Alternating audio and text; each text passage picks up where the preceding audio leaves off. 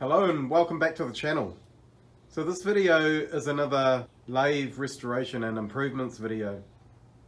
I am getting very close to having this lathe up and running and I'm very eager to make something on it, but there are a few things that need to be done still.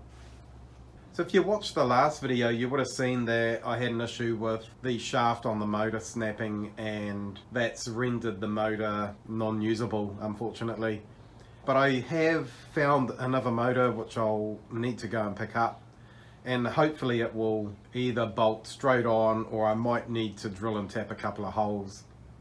So that's all good news. I can use all the mounting plates and stuff that I already have for the current motor here. In this video I want to work on the spindle here. So I actually have to make up a new spindle. A couple of reasons. One is the thread on the end here is kind of stripped out, so it needs to be built back up, turned down, and the threads cut back in here.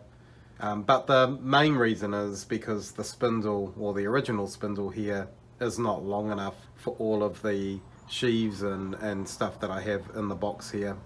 So I decided just to make a brand new spindle, and I can make it to the specifications that I want, providing it fits inside the housing and works with the bearings, or possibly I might need to buy new bearings, but we'll get into that a little bit later on. So I'm going to take some of these covers off, and probably the back cover and all this front part here off, and there's some bolts that hold another flange on the inside here. I'll take all that off and then I'll be right back. Now, before I get too far into pulling all this stuff apart, I want to take some measurements and draw up a bit of a plan on dimensions and distances and stuff like that for this spindle. So for example, over here we've got the grub screw, which is showing a witness mark on the spindle extension, I guess you call it.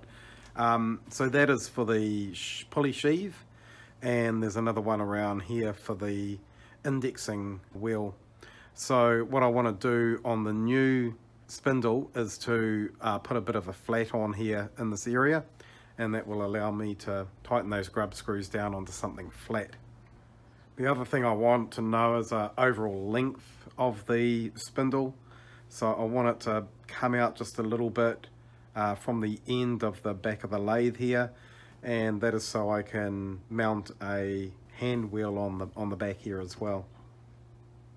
And at the front we want the chuck as close to the bearing here as possible. So I think this old thing here is a little bit too far out, so it can probably go in about 5-6 millimeters, somewhere 1/4 inch, something like that. And that will be probably a little bit better to reduce vibration and chatters and stuff like that. I've taken some measurements and pulled all of the spindle out of the machine as well. I did start to draw up the plan. I was going to have a thread at the end and a shoulder here for the chuck to register up to, but I don't think that plan is going to work with what we have here. So how it originally went, you have a tapered bearing, the outer shell goes on there.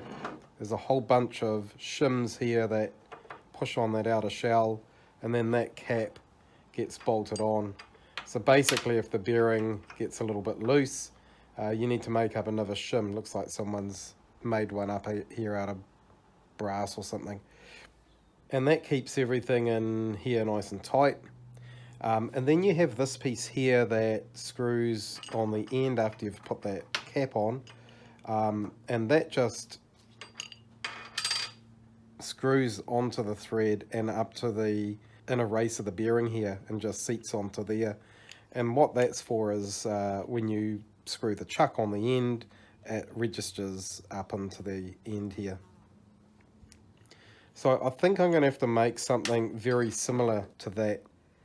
I'm not going to be able to use a shoulder like what I had in the plan here, and this front bearing is going to have to be changed a bit because I'm making a M30 thread here. You know, this is a 1-inch thread, so M30 is a little bit bigger, and the bearing will need to be replaced. So it needs to be bigger inside diameter, but we still need to maintain the outside diameter. And in this case, this is 2 inches. So it's a 2-inch outside diameter and a 1-inch inside diameter. So I'm going to have a hunt around to see if I can find a bearing with 2-inch outside diameter and whatever the equivalent is to, say, 32 millimeters inside diameter, and you know, basically with the same width here as well.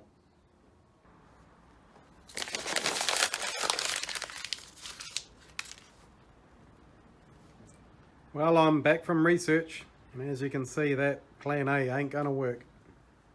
So I've taken these bearings off here, off the shaft, and done a bit of a measure up here, and I found out that this lathe is an American lathe, so these are imperial bearings.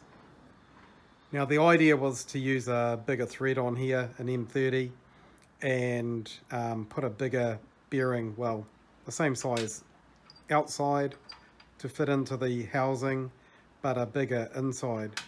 But the size I need, they don't manufacture. I presume that the distance between the ID and the OD is probably too narrow. So we have to go to plan B. The reason why I wanted to put an M30 thread on here is because I can actually cut that in the lathe. Otherwise I would have just remade this spindle with the same thread and dimensions, except a little bit longer, and just gone with that. And I think that is exactly what I have to do here. So the plan now is to buy some more bearings. I think we should be okay getting these in New Zealand. If not, I'll have to source them from overseas, and go with the 1-inch 8 TPI thread, which is on here. Now I can't do that in the lathe, but I have ordered a die and a tap. So the die will be used to cut the thread on the outside here, and the tap will be used to cut threads in face plates and other bits and pieces that I make for the lathe that screw onto the thread here.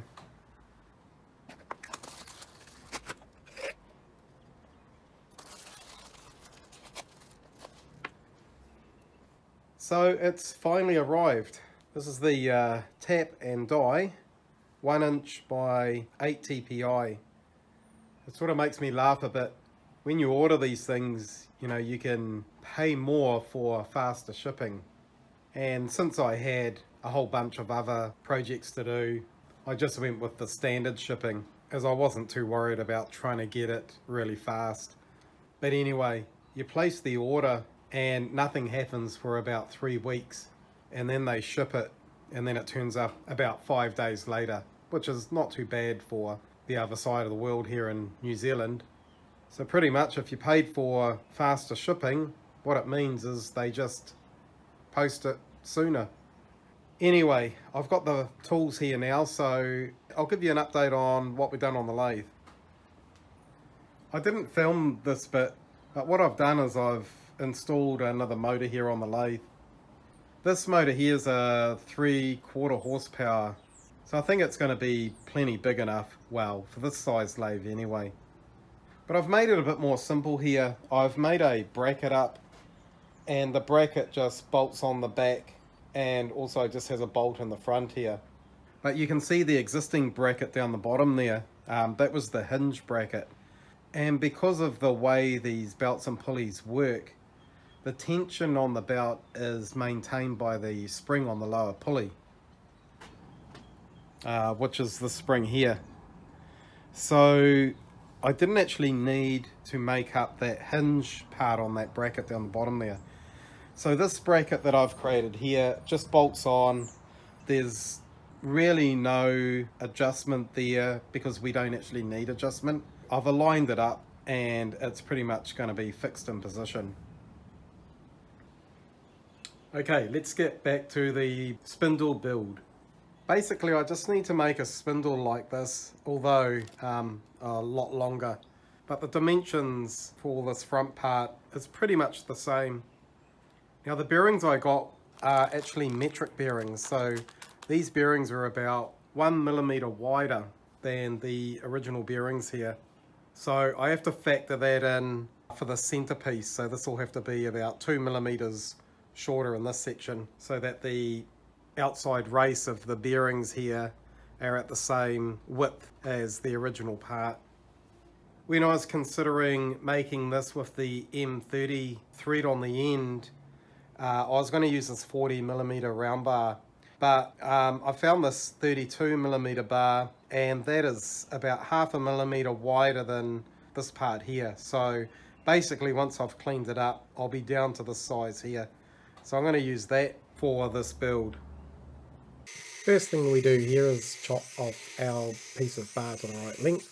I make this a little bit longer than what I need, just in case. Then I turn down a little bit just to clean up the surface of the entire bar. I use the old spindle as a guide here. I actually make that front piece a little bit longer, just in case I need a little extra length out of the front there. And then that's turned down to 25mm, or around about 1 inch.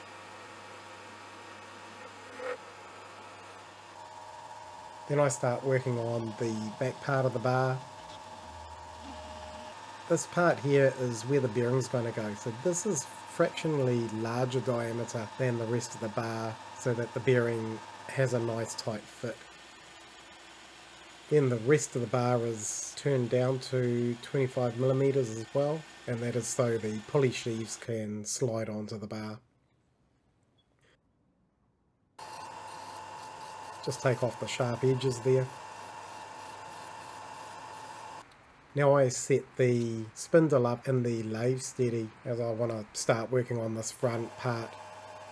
And the first thing I do here is drill out the centre. And I'm using this really long drill here, and I'm hoping that it's going straight.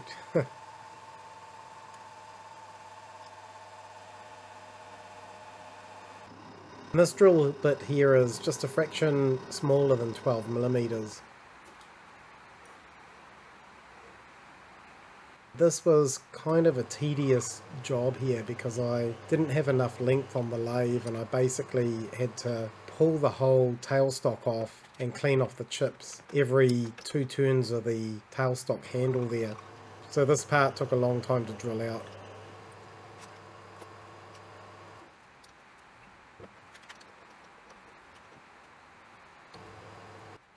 Once it was drilled out, I'm ready to cut the Morse to taper.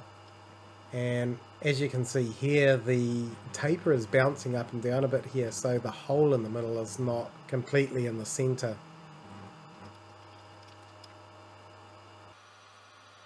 So I go in there with a boring bar, and I've set the compound slide to the correct degrees for NT2 taper, and I just take it out with that, and then I come back later on off camera and use the reamer again.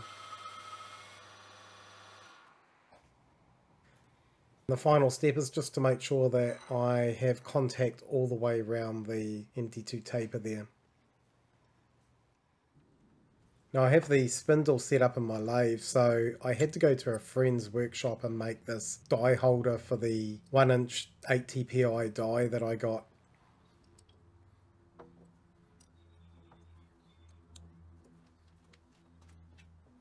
Then I set it up to start cutting the threads.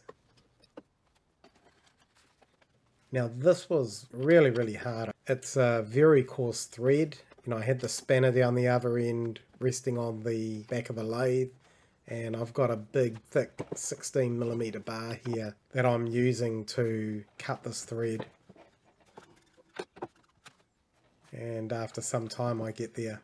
This is the support for the chuck, and the chuck will go on and register on the back of that.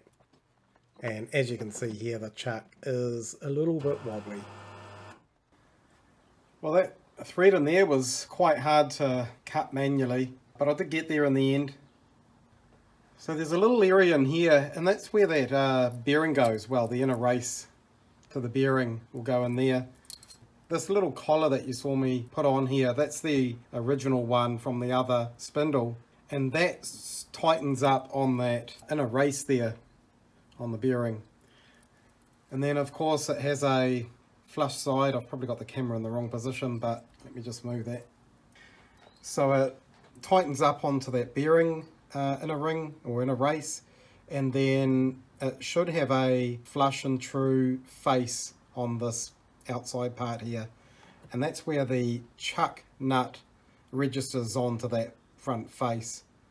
And I did run it a little while ago and it was a little bit wobbly up and down, so I think what I'll do is I'll make up a new part for this, and I'll make it a little bit bigger on this area so that it matches the nut here. And what I'll do is I'll put the bearing on, and then I'll tighten the new piece onto the thread so it's up against the bearing, and then I'll machine the front of it so that it's all running true.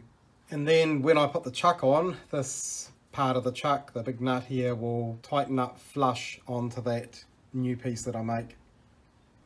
Now, for some of you engineers that are wanting to get into woodworking, just a little bit of information about the chuck here. So this is a Nova chuck, and you know, like machinist lathes, chucks for wood lathes are not cheap when you want something that's, you know, got quality. Anyway, this is one of the latest Nova chucks, and there's no jaws bolted on the front here at the moment, but it works pretty much the same as a 3-jaw chuck. So it's a self-centering 4-jaw chuck, this one. And that's typically because most of the time you start off with a square piece of wood that you can put into the chuck here and tighten it up onto the flats. Or sometimes you might even have a round piece of wood that you can put in, and that works just as well. But this chuck here, as I mentioned, it's one of the latest ones. To tighten it up, you turn it to the right just like a machinist lathe, and to loosen it off, turn it anti-clockwise. But the earlier chucks from Nova, this was actually the opposite way round. So to loosen off the chuck, you would turn it to the right, and to tighten up the chuck, you turn it to the left. So you can imagine down at the Woodturners Club, with my brain working based on a machinist lathe, I get this a little bit confused. So the point I'm making is I specifically bought this chuck that matches the same rotation as my machinist lathes. Anyway, just something to keep an eye out for if you are a machinist and you are looking to get into wood turning. I've turned the part round on the lathe, and the first job here is to drill out the centre to match up with where I drilled them from the other side. I have a little bit more room here now because I've got this part further in the chuck of the lathe, so I'm able to get through there a lot quicker. Then I turn off the part that was held in the lathe initially. That's turned down to 25mm. And I test one of the sheaves, and that fits on nicely. We're still at the back of the spindle here, so this is a thread that I'm cutting because I want to put a hand wheel on the back. And you'll notice that this is a left-hand thread, and that's so the hand wheel won't unwind when I'm using the lathe.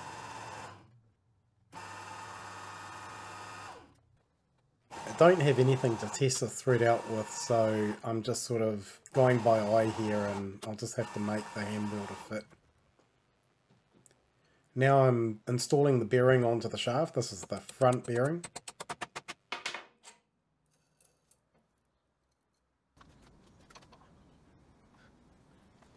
I need to make a new flange nut to replace the original one.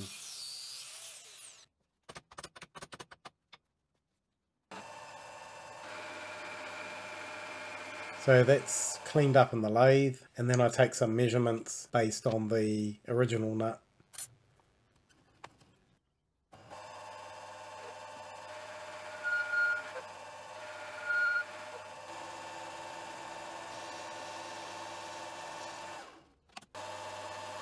I drill out the centre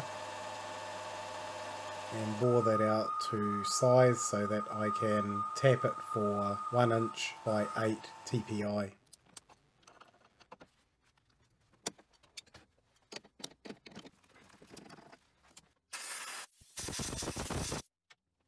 I test the original shaft on there, and that works fine. Then I part off. Now I assemble that onto the spindle and put the chuck on there as well. That is how the chuck mounts onto the spindle there. And that all works fine, but I do have one issue, and I don't know if you saw it in the video there, but let me show you.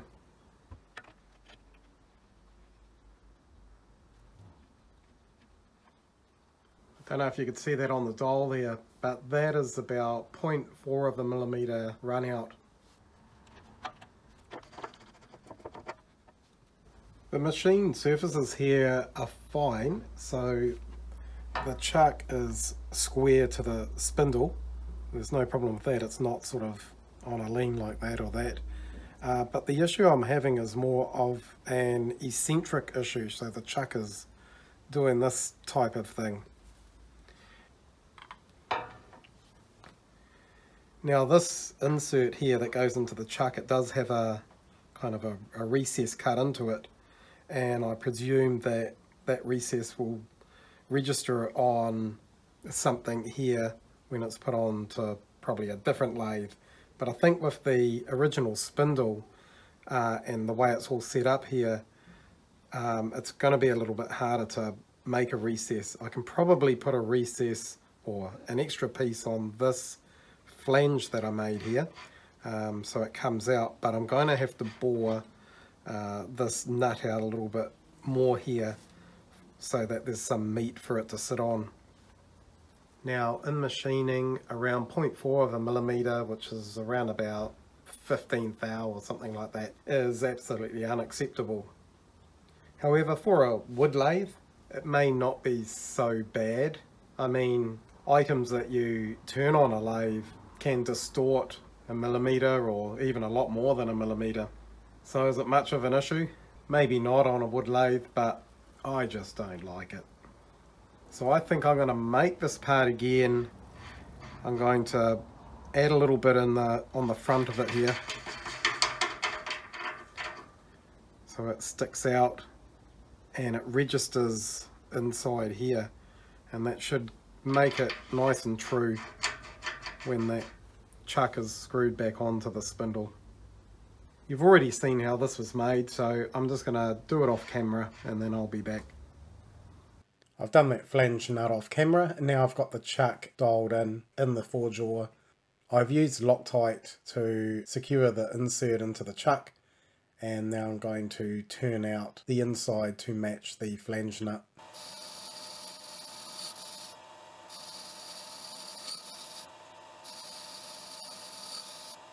I assemble the chuck and test that in the lathe, and I'm less than 1/2 of a millimeter. The spindle needs some flats milled on it for the pulley sheaves and the indexing wheel, and it also has a flange nut type thing at the back as well. It's not threaded, but it needs to be secured by that flat that I'm milling there. Now the spindle's all completed and I've assembled it up into the machine, and the next job here is to fix the bearing plate onto the plate directly behind it. That's pretty easy. I just drill some holes and I'm using M8 bolts with nylock nuts on them.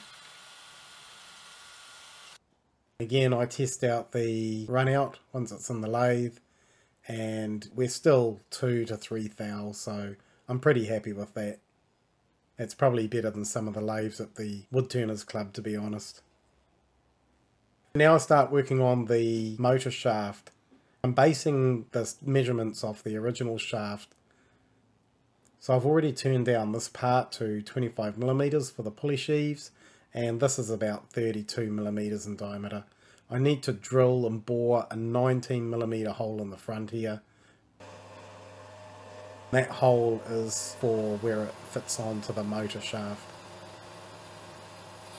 Now I've flipped the part round in the lathe and I clean up the other end.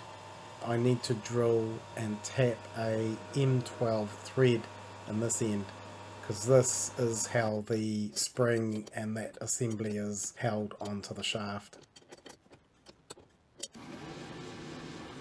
Over to the mill and I drill and tap a M6 hole for a grub screw, and that goes on the end that connects to the motor shaft.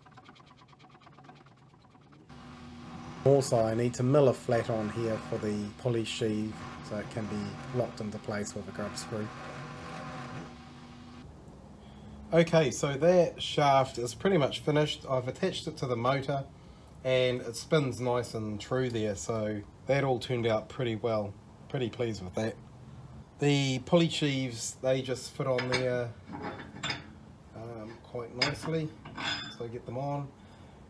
You did see me mill out a little piece at the back here. That's for this pulley sheave to be fixed to with the grub screw, and that is because this pulley sheave is fixed to the shaft, whereas the other one is the one that moves in and out like that.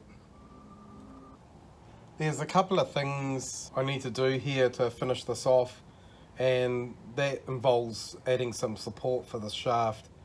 If you've seen my other videos, you would have seen that the shaft on the motor where this shaft goes onto, it actually broke the motor shaft, and that was because there's a lot of tension on the belt here trying to pull this up, and the stress on it eventually gave way on that motor shaft.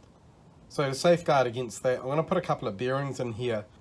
The first one will go on way up here, and it will be in a housing and will bolt onto this main back piece here. And of course the pulleys will be in the middle, and then there will be flex on the end here as well. So I'm going to put another bearing at the end here, but it's not going to be on the shaft here, it's going to be on the plate for the spring. So the spring kind of goes on like that, and then this bit here gets screwed on to the end of the shaft, and I'm going to put the bearing on the end of here like that. So I'm going to remake this piece with a step on it, and the bearing can be pressed on there. And of course that bearing then would be mounted to a plate that goes on to maybe these bits here or across here. I'm not really sure yet, I'll have to work that part out. But anyway, that will give it a lot of support, and I don't think we'll have any issues with shafts breaking in the future. Now, in one of my other videos, I actually showed how I made the bearing housing and bracket. It's the same as what I did for the spindle at the top. So I'm just going to do all these off camera, and then I'll come back once it's all done and once it's all mounted together, and then we're pretty much ready to give it a test run.